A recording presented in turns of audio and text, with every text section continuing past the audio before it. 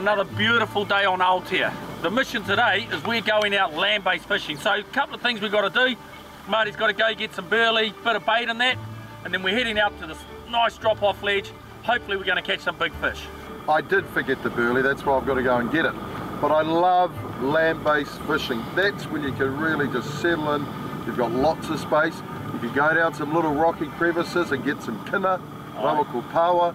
But the main objective today is we're here to gather for a tangi.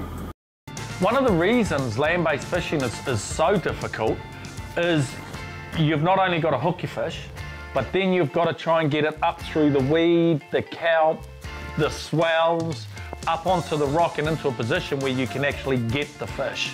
We've got to find somewhere that one, we can anchor the boat safely and bungee it out, and the other is that's comfortable to fish.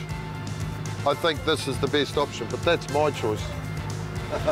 We came around the corner and we were looking for a spot, and all of a sudden a huge whawhai started on the boat. I know that that's where we fished before. I'm telling you right now, I know where I fish, and I have never fished in there.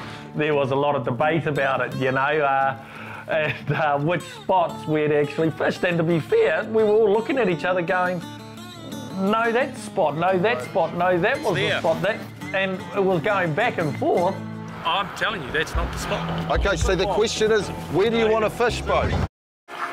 Straight to the bottom, no mucking around. Something's on here.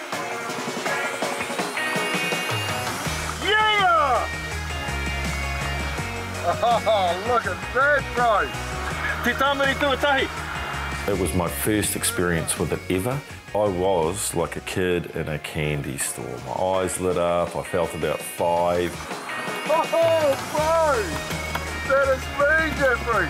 That's in a chair, bro! Please! Great condition fish, and again, more kai to manaki these manihiri. Ngāti Wai style. Very good, bro.